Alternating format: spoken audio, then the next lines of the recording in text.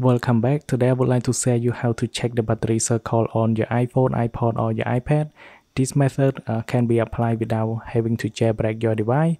All you need a PC or a Mac, and then you need to download one software called iMazing.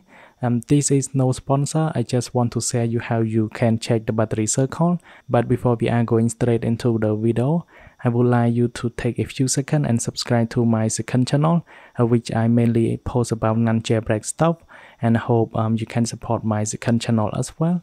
The link can be found in my video description. And now we can go ahead and go into our video. So all you have to do, just go to imazing.com. The link is provided in my video description as well. Hit on download, and I have installed it on my Mac. It supports both Windows and Mac. Now go to iMazing, and you need to connect your iPhone into your PC. For me it is the iPhone 8. And then on the right side you're gonna find a device detail, and you're gonna find the eye here. Hit on it and it's gonna pop up, so scroll down a bit. Now on battery charge circles, you're gonna see here, so my iPhone 8 has been charged 656 times. And this is it for this video. Thanks for watching, then I will see you guys in the next one.